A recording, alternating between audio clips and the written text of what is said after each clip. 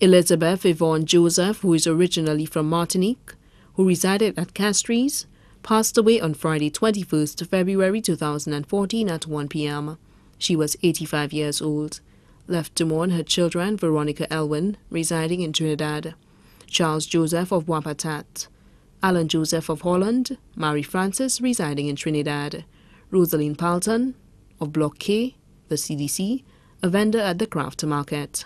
Grandchildren: Cleopatra Joseph of Corinth, Linus Joseph of Cedars, Ricardo Joseph of Barnard Hill, Eldon Palton and Oswald Palton of Castries, Dana Palton, employee of Electoral Department, Nicole Palton, employed of Café Olé, Yvonne Joseph of Holland, Heather Yard of Enchipo, Luvetta Joseph of Wapatat, Brenda Elwin, Ricky Elwin, Glenn Francis, Neil Francis, Donna Francis, Andre Joseph, Leonette Joseph, all of Trinidad.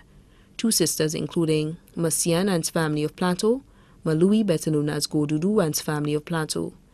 6 great-grandchildren, daughters-in-law: Patricia Joseph of Holland, Leah Joseph of Wapatat. Nieces and nephews: the Doxery family, all of Castries and New York, the Chamo family of Castries and New York, Zosian and family in Martinique, Agafa and family, Joycelyn and family of France, Daltea and family of England. Adopted sons: Cyprian Nelson and Austin Nelson, stevedores on the Castries Wharf, Nelson family, the vendors at the Castries Market, and many other relatives and friends residing in Martinique, France, England, Trinidad, New York, and Holland. The funeral service for the late Elizabeth Yvonne Joseph will be held at the Basilica of the Immaculate Conception, Castries, on Wednesday, 12 March 2014 at 2:45 p.m.